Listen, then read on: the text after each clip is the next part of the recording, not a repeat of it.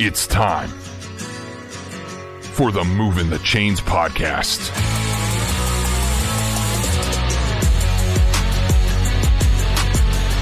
Your home for high school football coverage in the Palmetto State. Every team, every game, every week. And now your hosts, Kevin Thomas and Jarrell Hendricks.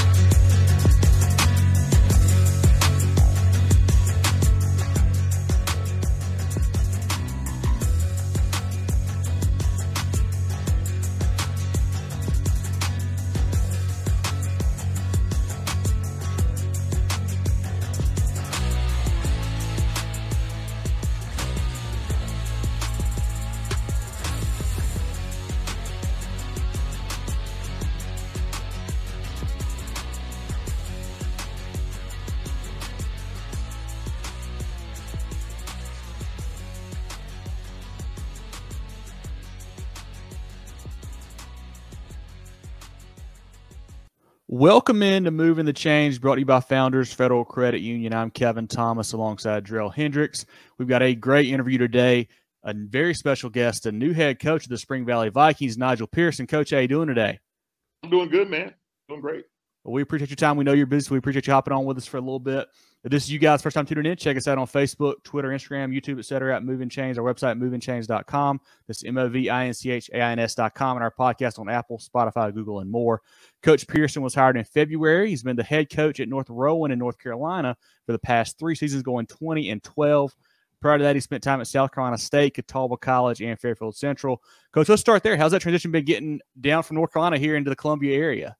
Man, it was a trying one at first. You know, got hired in February, but I didn't get down here full time until May 1st. It was my first official day here. So it took that first week of kind of getting everything going. And then, you know, lo and behold, my mom passed away May 2nd. So then that just threw another wrench in it. And so we kind of didn't push things back, but we still kind of got things going that next week. And right now, I'm transitioning my family down. You know, trying to sold our house up there, so now we're trying to, you know, get a house down here. So hopefully we get settled here soon. Well, Coach, we want to offer our condolences to you and your family. You hate to hear that. So, but moving to your background, Coach, if you don't mind telling the listeners and viewers a little bit about, you know, your playing career and your coaching career, you know, how you took the step to get to this point at Spring Valley. Well, I started. I'm originally from Darlington. Played at Darlington High School, and I attended Mayo High School for Math, Science, and Technology, which is a magnet school. And I played football at Darlington because that was kind of my home school. And then I went to South Carolina State and had a pretty good career there, playing for Coach Pew. And then after that, I got my degree, and I ended up doing my student teaching at Orangeburg-Wilkinson High School. And at the time, Reggie Kennedy was the head coach there. And so then Reggie Kennedy left and went to Fairfield Central. And then he offered me a job there once I graduated. So I was there with him for 2 years.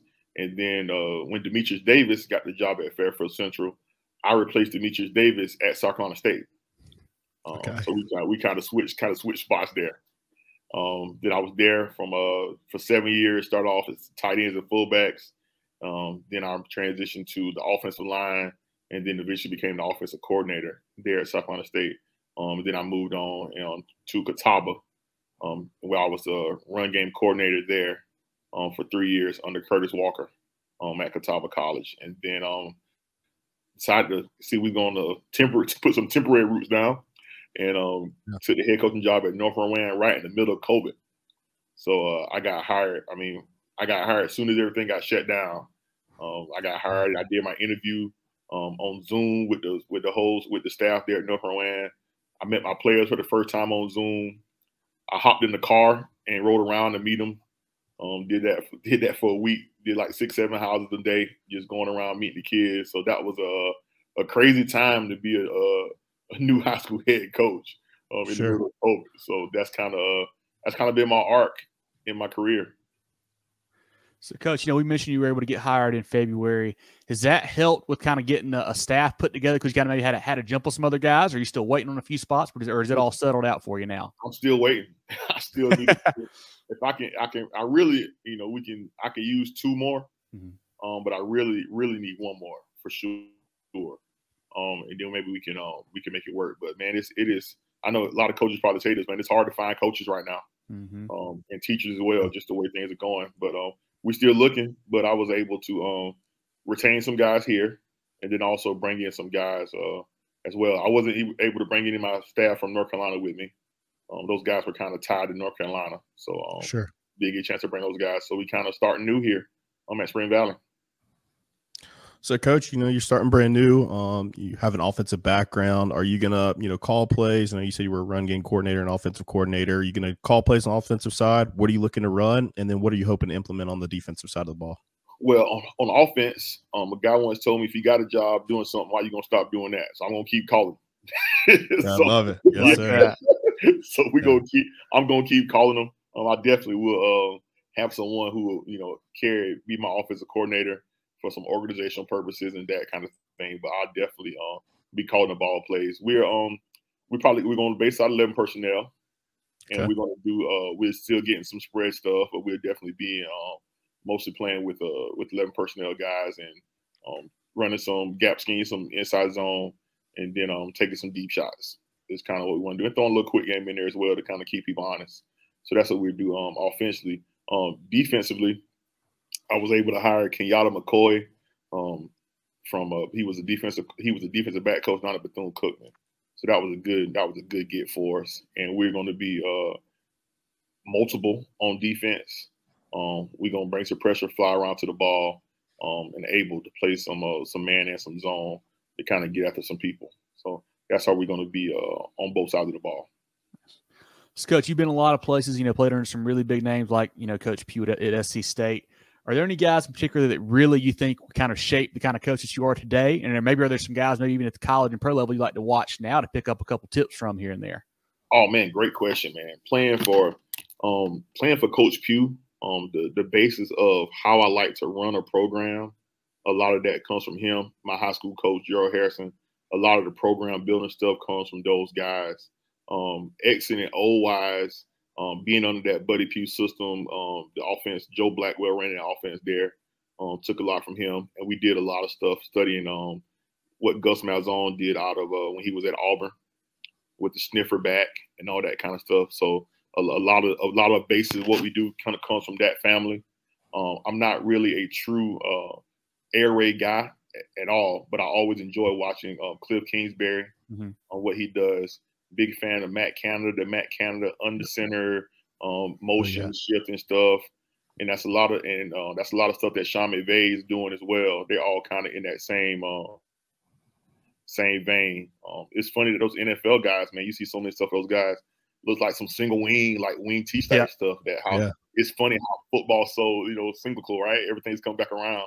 And the NFL is kind of getting back into that kind of stuff too. So definitely Sean McVay, Cliff Kingsbury for the passing game, Matt Canada on the run game stuff that he does. Definitely like to watch some of his old stuff when he was at Pittsburgh. And then I got a chance to play for Tony Elliott when he was at South Carolina State coaching he was at South Carolina State coaching the wide receivers. And some of the stuff that he does when he was at Clemson came from that Gus Malzahn, Chad Morris kind of style of family of stuff as well. So that's kind of where where a lot of my stuff offensively wise come from, with a little tweaks in there as well. But that's kind of the base of what I like to what I like to watch and what I kind of like to study right now. Coach, let's talk a little bit about your team. You said you didn't get there till May 1st. Were you able to participate in spring ball at all? Yeah, we got 12 practices in spring. Okay. So that was enough to kind of get our base defense stuff in, our base offense terminology, being able to line up. So that was good. But, we were able to get a lot more done here in the last 3 weeks during summer. And what were you able to kind of figure out about your team in that early period of spring ball and then going into the summer off-season stuff? Man, that spring ball period, it was just, I'll be honest with you, it was them trying to get to know me and me trying to get to know them. Sure. So the hardest thing probably was trying to learn names. That's probably the hardest thing, just trying to, coming from North Carolina, coming here, just a whole new set of kids, trying to learn personalities. So that was probably the most we got out of spring was just learning how to do the things how we want to get them done. And that's in terms of discipline, in terms of how we going to clean the locker room, how we going to be on the field. So that was the main thing, getting the basis of the standards of our program. And then, then we started getting into a lot of the X and O stuff, but just trying to find out, I really wanted to find out who was going to bite, what kids were going to be physical, what kids were going to be a little bit timid. Can we get those kids to maybe bite a little bit? So that's what I think I kind of got that out of the spring, just to find out what we kind of have and what we're going to be working with. So, Coach, the spring's over, like we mentioned. You're kind of into that 7-on-7 time period now. Are you a big proponent of that type of stuff? And have you guys been participating in many of those so far? Oh yeah. We've been getting together with the rules and the way we can do some things now. We've been getting together with some teams and doing some things together. I kind of like that better. I feel like you get more work when you can get with a team and kind of just do just work on your stuff. Yeah. Because a lot of times you get in 7-on-7 style, the tournament style things, you kind of get more focused on winning the tournament or winning the game than it is working on your own stuff. So I think they have their place. I think the tournament style things have their place just in terms of camaraderie and competition and team building. I think that's great. But then there's also a time for just getting some work done, getting together with your buddy who coaches at school, and y'all can kind of spend as much time as you want. You can stop and coach it, correct it, without having to worry about it being in a competition style or being in a team atmosphere. So I think both of those things kind of have their place.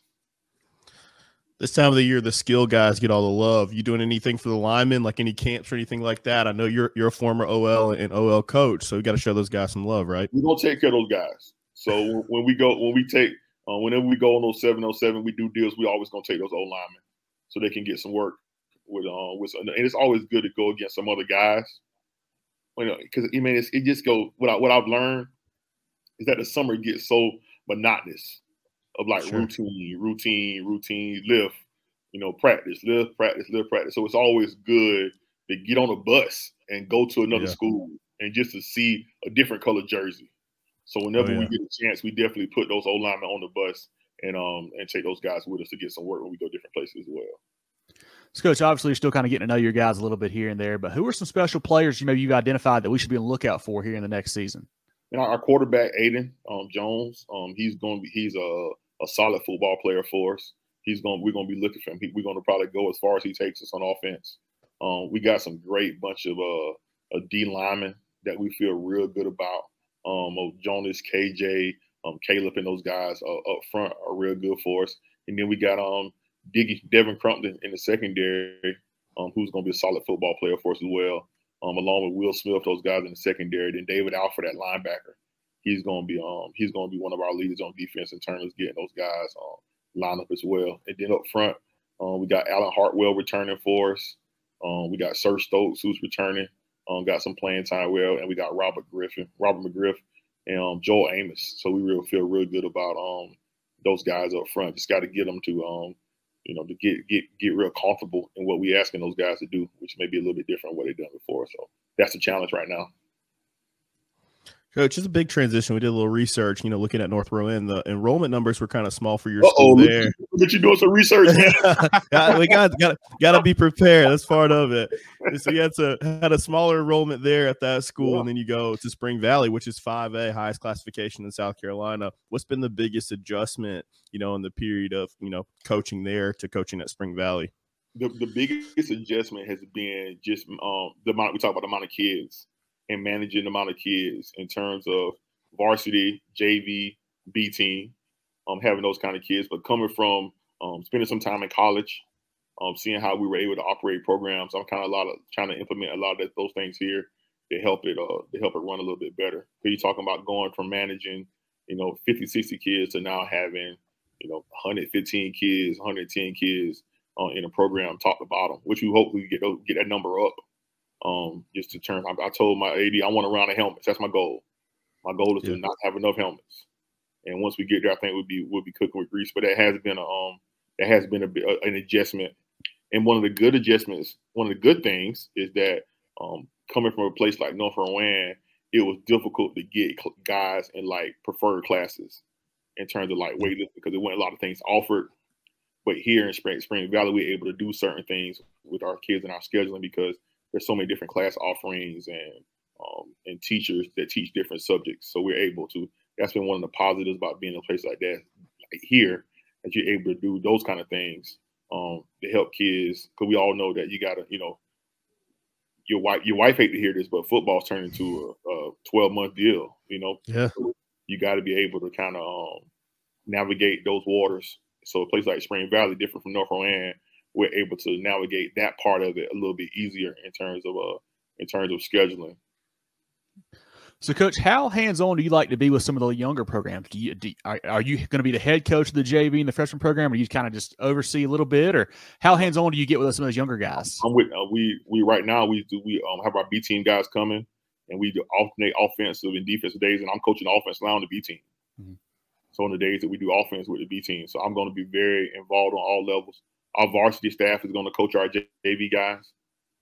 Right now, like we said, our varsity guys coach our B teams every other day, offense, defense, they flip. So we are very, those guys are our future. Yep. So we're going to invest just as much time in those guys to kind of get those guys ready to have some basis of football in terms when they get to JV and once they get to varsity. So now I'm very hands-on in terms of those sub-varsity programs. So, Coach, you were at the collegiate level with South Carolina State and Catawba. How did you know that you wanted to go back to the high school game, and how important was it to come back to South Carolina and coach here?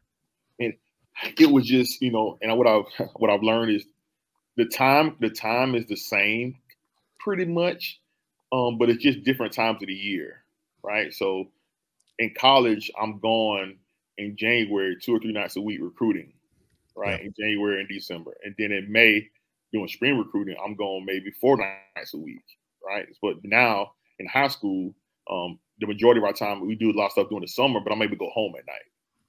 So that was one of the main things that kind of made me want to get back into the high school. This is where I started from. And I always tell coach all the time, I'm a high school guy that happened to coach college football. I love high school sports. When I was recruiting a kid and he played another sport, I always went to games. I just always enjoyed what high school football did for kids. So that was one of the main things. And also for my family, have two kids, able to spend more time with them and be around them a lot as well. So that was one of the main reasons that kind of made me come back to the high school game. Just always admire those guys, going and stopping in and talking ball. We college guys think we knew everything, man, but I can always take a notebook with me and stop and talk ball with guys. Mark Barnes, when he was at Sumter, we'd always sit and talk ball. Coach Hickman now, who's at Brunswick down in North Carolina. He's at Anderson now, but we always talk ball. So always have my coaches I like to have my last stop of the days with. I know those guys can want to sit around and talk some ball with. So that was I always kept my foot in it just to kind of, get a good feel for if the situation ever brought itself up. But definitely come back to South Carolina. I tell them all the time, like, the word was that Spring Valley hired that North Carolina guy. No. Spring Valley hired a South Carolina guy. I'm South Carolina through and through, and recruited South Carolina my whole time. So I love the high school football here in South Carolina and wanting to get a chance to get back here and raise my family in South Carolina and also coach some high school football here. I love it, Coach. So you've been at the collegiate level, and Jarrell and I talk about it a lot with some other coaches. It feels like kind of the transfer portal has kind of changed the way the high school recruiting happens a little bit these days, as far as maybe when colleges get after guys and whatnot. And it seems to be a little bit harder for some of these high school guys to get looks. How important is it you having some of these relationships with some of these college guys to help get your guys in front of the right people to get them a chance at the next level? I think it's very important. Like I told my parents during my parent meeting and even during my introduction, they have the cheat code, right? Because I'm the guy who's been on both sides of it. Yeah. So been able to navigate both sides of it. Now, I think the worst thing that happened was the transfer portal hit the same time the COVID extension hit. Yep, right? That extra year. Yeah. Oh man. So that was just like one thing on top of the other. So you got kids in the transfer portal and you had kids with extra years of eligibility.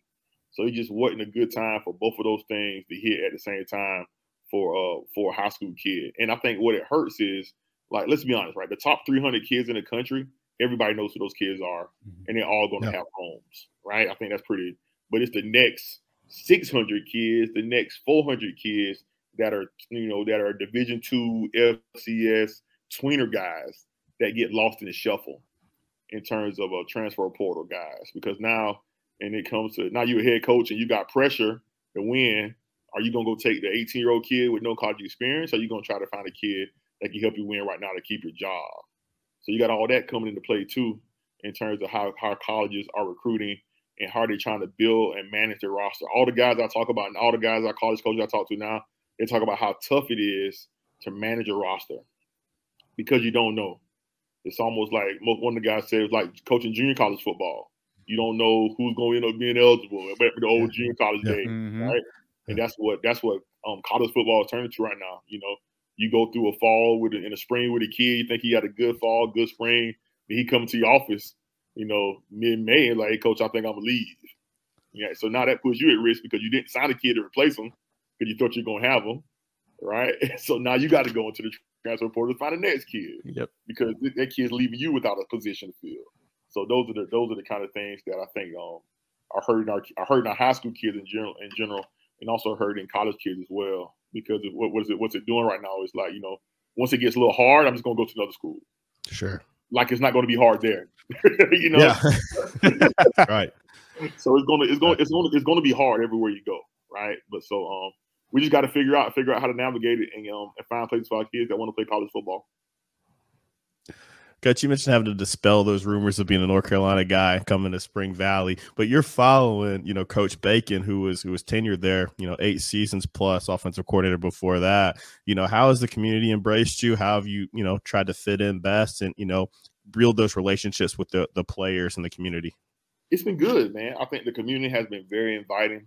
There's a lot of one of the great things about Spring Valley is kind of one of the older schools in the Columbia area. So there's a big, wide range of alumni age. So you got to meet a whole lot of different kind of people. So I'm looking forward to getting in the community even more in terms of, the Rotaries and all that good stuff and meeting as many people as we can. So Coach Bacon, he did a great job here. So I'm looking forward to kind of continue on some of the stuff that was done here before. Take your financial game to the next level with Founders Federal Credit Union. Reach your full potential. Relax. Join Founders today. Visit an office near you or relaxjoinfounders.com to apply. Federally insured by NCUA, member qualification required. Got a couple easier ones here for you, Coach, before we let you go. Okay. We were talking about getting this scheduled a couple weeks ago. You were mentioning going to work, coming to Boys State for the week. How special is that program, and how much do you enjoy being able to get back and kind of help out with that down there every year? Oh man, that is I've been doing that for 20 years, man.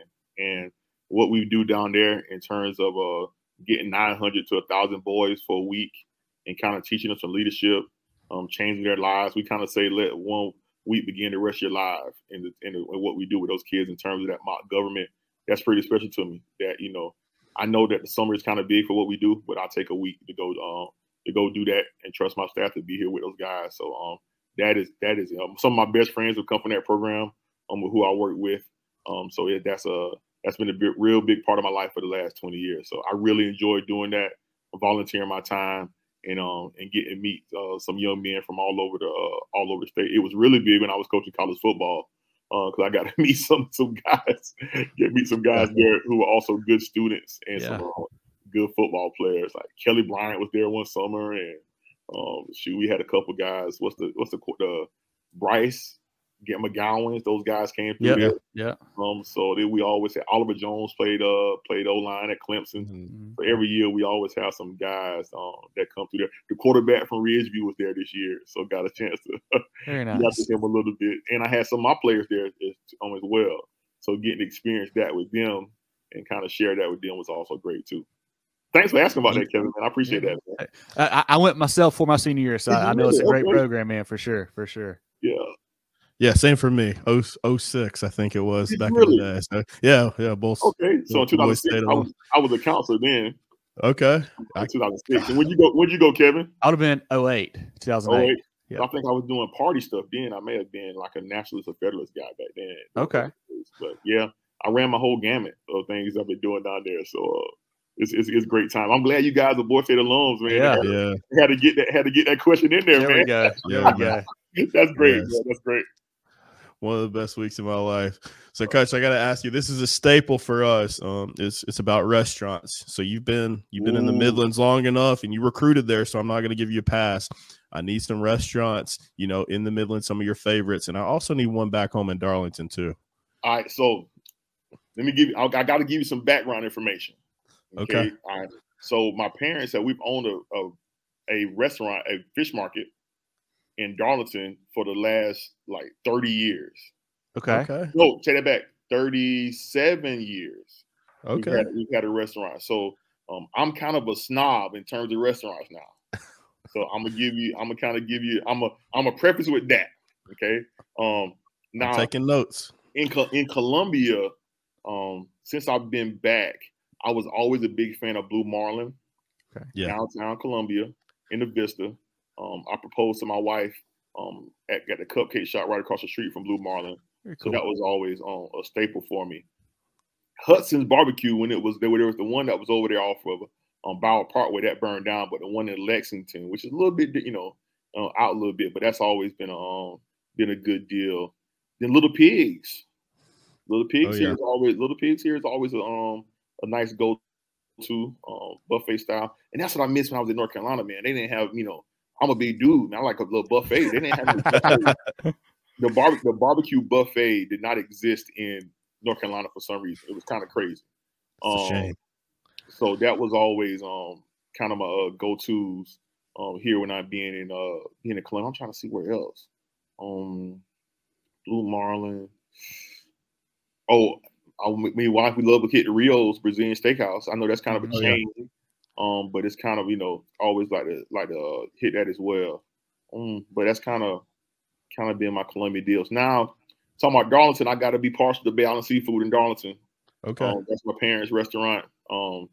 Get you some fried croakers, some fried spots, some whiting, little coleslaw, little hush puppy, little French fries, and hey, talk to me. Talk to me. That's right. I'm in it. That's all you right now. Yes, sir. Yes, sir. We'll get you going there now. Now, when I was coaching at Catawba in South Carolina State, I got a chance. But at Catawba, I recruited basically from Wilmington all the way down to Hilton Head. So I had all of 995, all the 20 from Florence.